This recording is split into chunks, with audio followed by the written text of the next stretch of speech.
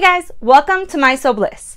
Today I'm super excited to be partnering up with Baby Lock sewing machines and bringing you another sewing tutorial. Today I'm going to be showing you how to make a stretchy square neck top. It's super cute. This pattern was just released and it's a really great price, and I just love this company and their patterns. And I guarantee it's a really good one. I was able to test for them. So I've been able to try out a few of them and it's been really, really fun. Today I'm going to be using knit fabric, like I said, and that's fabric that's stretchy. It's gonna fit really comfy. I love wearing just a stretchy, comfy top and jeans. It's like my go-to outfit. So I'm excited to make a couple of these, and I'm gonna be using my Baby Lock Vibrant, which is this machine right here. It is a serger. It is the basic serger in Baby Lock's Genuine collection. So I'm excited to show it off to you guys. I'll leave links down below for the serger and other tutorials that I have done with this exact serger. And then I'll also leave a link down below for this pattern. So make sure to check out all of those links. Like I said, they'll be down below in the description. So after you have printed out your pattern and cut your fabric out, we are ready to get started on our shirt. For our first step, we're gonna get our square neck center front neck piece, which is, we only need one of them. I accidentally cut two of them. That's what happens when I cut my fabric on the fold. But I'm just gonna take one of them, or the one piece, and fold it in half, lengthwise, kind of like a hot dog. If you need to, you can iron this. With this fabric, it sticks really well, like you can see just from finger pressing it. So that's totally good. We'll leave it like that. And then we're gonna take our center front piece and make sure this is all for the square neck. They also have a sweetheart neckline. Make sure you're using the right pieces. So this one, I am doing the full bust one, but I'm doing full bust square neck. So make sure you get the right pieces for what you want to make. And then I just line up the edges like this, and then like this, and I can take it over to the serger to serge this on. And I just lined up the raw edges, right sides together, so that that can flip up. So over here at the serger, I have this little sliding piece, this metal piece right here. I have it set to our seam allowance, and then I'm going to line those raw edges up right here. So that just is like a guide for me. Just makes it so much easier as I sew to not have to like consciously think about where I'm lining up. I can just butt it up right against this metal piece. It's really nice. And so as I serge it, I'm gonna stretch the neck band, not this front center piece, just the neck band.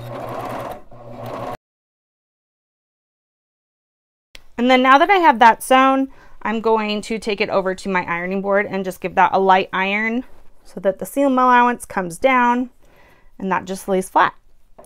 Now that I have that center front panel ready to go, I'm going to set this off to the side and grab my side pieces. You should have two mirror images of each other. So I have, that's my left piece, right piece, or left and right piece, and then I have my center back piece, which is this piece right here. I'm going to open that up, and I'm going to lay my shoulder seams right sides together. So here I have, these are my shoulder seams for the front, these are my shoulder seams right here for the back. So like I said, right sides together. And those should match up perfectly. So we can serge those together.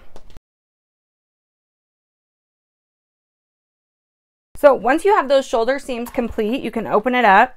Here's my back piece right here, and then here are my two side pieces coming out, just like this.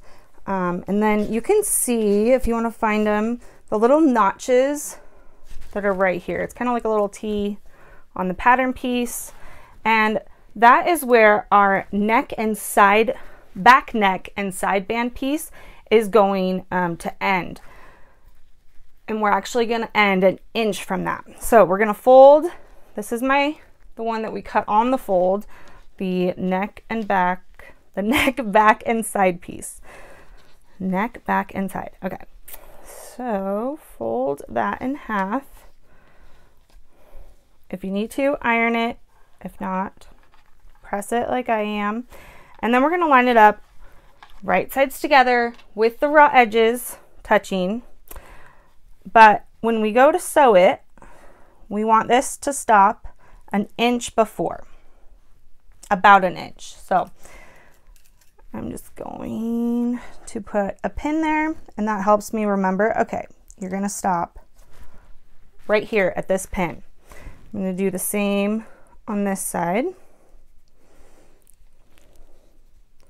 Line the end up with that notch. Maybe if it'll lay flat. There we go. And then about an inch away, pin that in place. And then we also have some notches on our band. You can see there's one right here. And I'm going to line that up with my shoulder seam. So we're going to do a little bit of stretch and fitting here when we sew it. So I just like to get things lined up and pinned, and then it's ready to go for when I'm ready to serge it or sew it together. And if you don't have a serger, you can use a sewing machine for this project. You just want to use a stretch stitch or an overcast stitch or something that will stretch when your fabric stretches so that the threads won't break. Because if you use a straight stitch, it will just break when your shirt stretches like over your head. So once that is all lined up, I'm going to take it over to the serger and I'll show you how I'm going to serge on here and then off at the end over on this side. So I'm going to go to one end of my neckband and go to the spot where I want to start the serging. And there was that pin there, I just took it out. So I'm just going to slide my piece under my presser foot, and it does help if you raise your presser foot for a second and slide it under.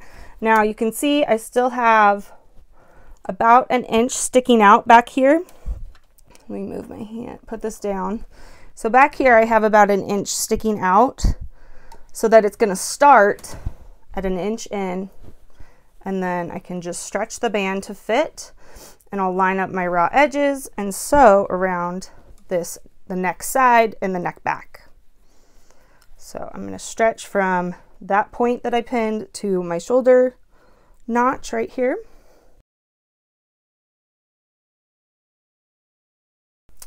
And then once I get to the other side, to that pin where I want to stop, I'm just going to go right off at that pin. I mean, I'll take the pin out before so I don't hurt my knife or chop my pin in half because it's a thin one. But so I'm just going to hold that there to kind of give me an idea. It doesn't have to be exactly an inch. It's okay if it's not. We just want to leave that space to sew the other piece on. So now I'm going to start going off the edge and have it go back.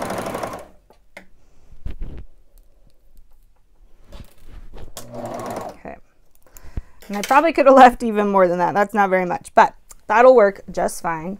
So I have my neckband, or at least the back one, sewn into my back and side pieces, and I am going to go iron it just like I did that front middle piece. With that back and side neckband all ready to go, we're going to take our center piece right here, and I'm going to take one of my side pieces. We're going to do this to both side pieces, so just pick a side to start with. My fabric keeps curling, so I keep having to unravel it a little bit, but I'm going to take my side piece, and the top right here, each side, each corner, is going to match up with our notch that we just stitched an inch from. So I'm going to lay those right sides together because this one will match up with this side. Line that top right up, pin it in place, and then I'm going to take it over to the serger and serge it in place, and do this to both sides.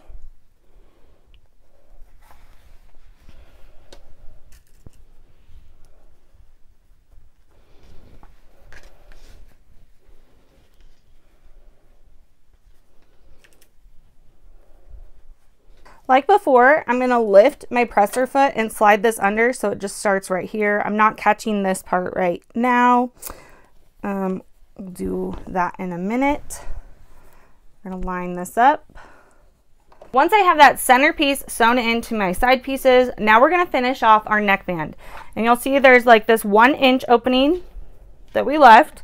We're going to take that back neckband piece, and so it's going to curl like this. If you lay it how you sewed it, it's going to lay like this.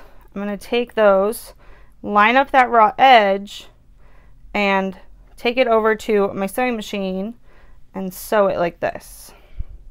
But one thing that you want to do is stretch it a little bit so that it comes over this front neckband piece, just a little bit, just enough that you won't see that raw edge.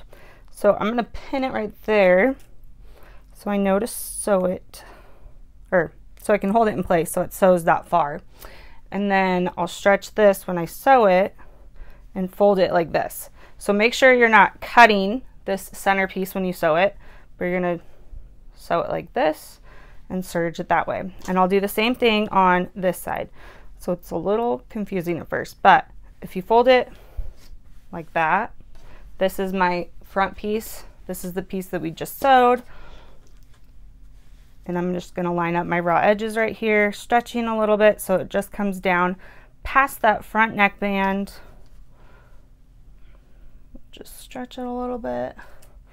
And sometimes if it's really stretchy, I'll stretch it all the way to this edge right here so it all lines up. This fabric is a little stiffer, so I'm not going to do that.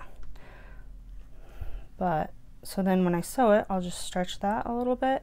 And I feel like it makes it so this will lay flat on your chest and not like bubble up.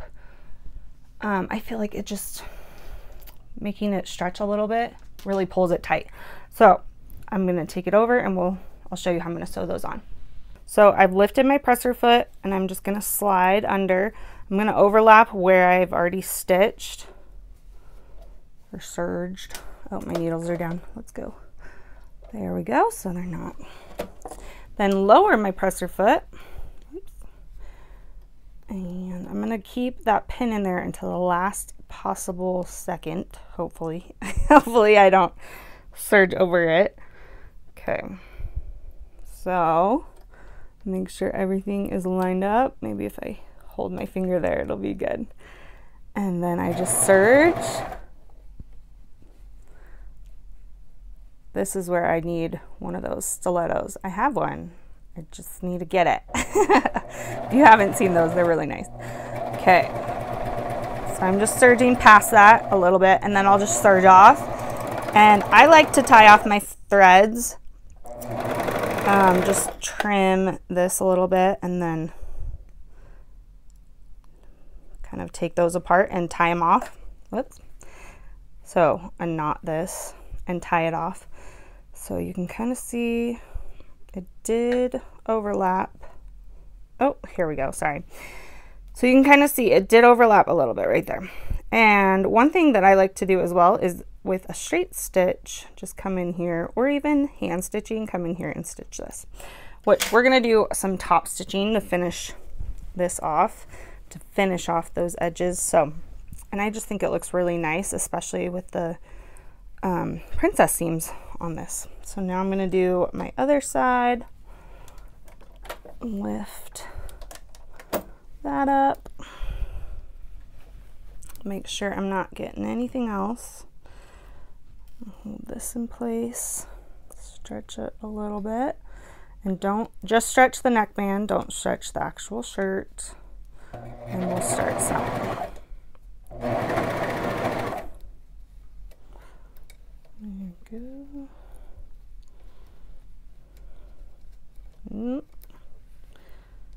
just take your time. There's no rush.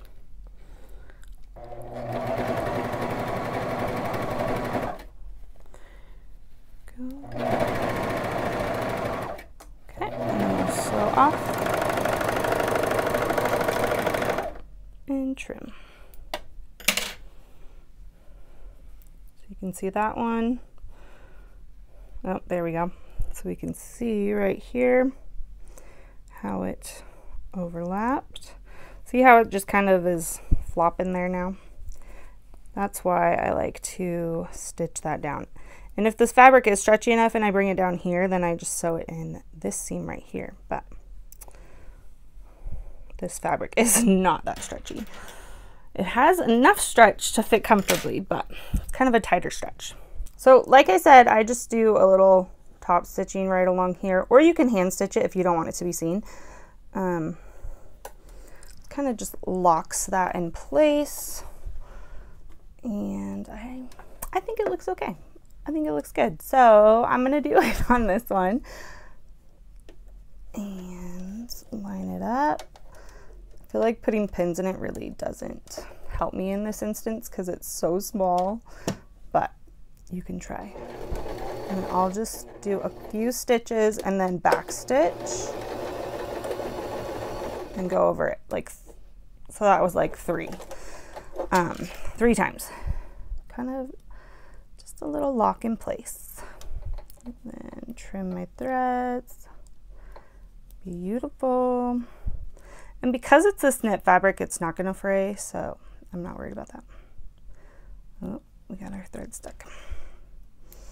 Okay, and then I'll do the other side.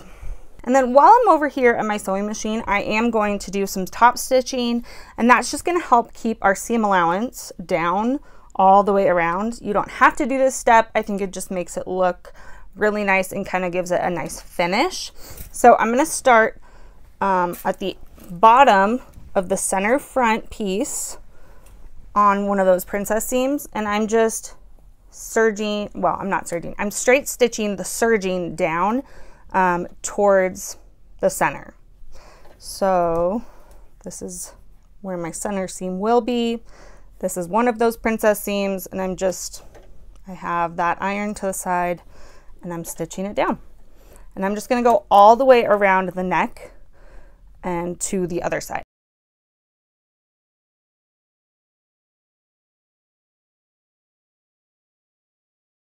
Now, one thing I like to do after I've top stitched, because sometimes it makes it look a little wonky or wavy like this, I like to give it a good steam iron, and I feel like it just really helps to set those stitches and make this look a lot nicer and lay nicer.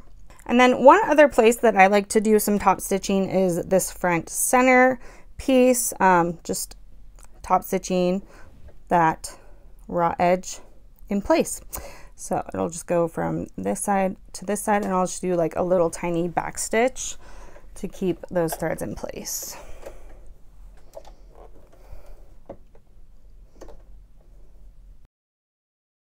Now your neckline should be beautiful and all finished, and now we're just ready to add our sleeves in. So we're going to open this back up and make sure you're matching up the sleeve with the right notches. So like the double notch means it's the back of the shirt, it's the back of the sleeve. So we'll check out, this one is for this side, and this one, actually I just did that wrong. Okay, so right sides together, there's a center notch and then a front notch, double notch for the back, and then I match up the sides.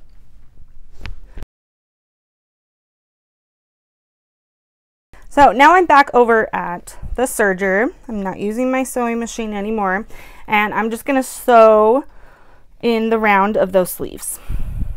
And I just pinned those spots that I mentioned, and then I stretch the sleeve when I go from each spot. And that just kind of eases the sleeve in and helps it to sit and fit just right. I'm doing like the regular sleeve. I know there's also a puff sleeve that you gather. I did not choose to do that. I'm not a huge fan of puff sleeves, so I think this one will look cute on me.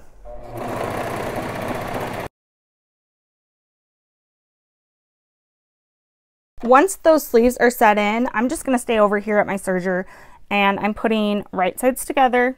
So this is the inside of the shirt with my right sides together, and I'm lining up those side seams. and I'm going from the inside of my sleeve. So here's the end of my sleeve where I will start, and then I'm going down through here. You can make sure that point matches up, and then there's a notch right here. So if you want to, you can pin.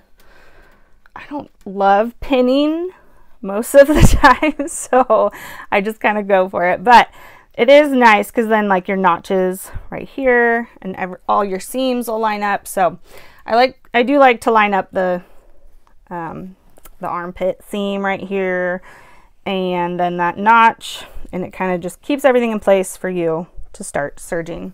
So I'm going to serge each side seam.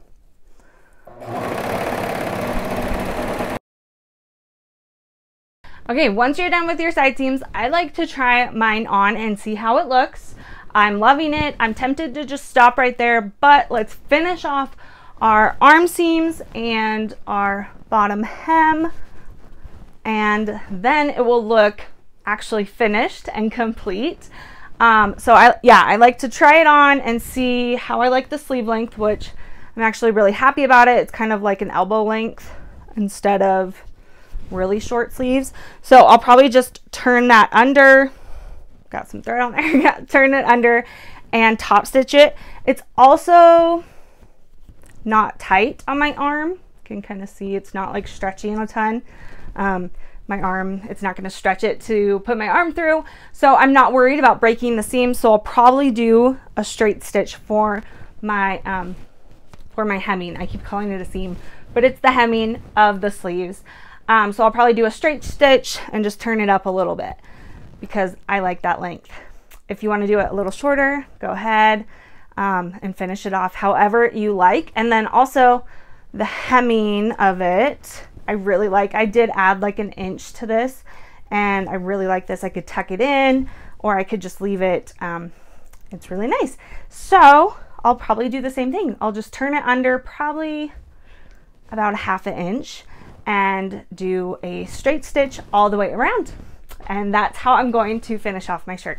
So go do that on my sewing machine and see you back here. Hey guys, and then once you've got those sleeves hemmed, the bottom hemmed, you're all done with your t-shirt that has a square neckline, unless you did the sweetheart neckline. I might have to do that on my next one. I just really love this. I think it's like an updated t-shirt look. It's super comfy, cozy, and so many cute options in fabrics. I love it. And I love using my Baby Lock Vibrant, my serger, for this. It just worked so great and it holds up so well. And I'm just, again, another project in the books, a success. I hope you guys enjoyed this project. If you did, make sure to give this video a thumbs up. Make sure also to subscribe so that you can see our next tips, tricks, and tutorials. And I will see you guys next time. Bye.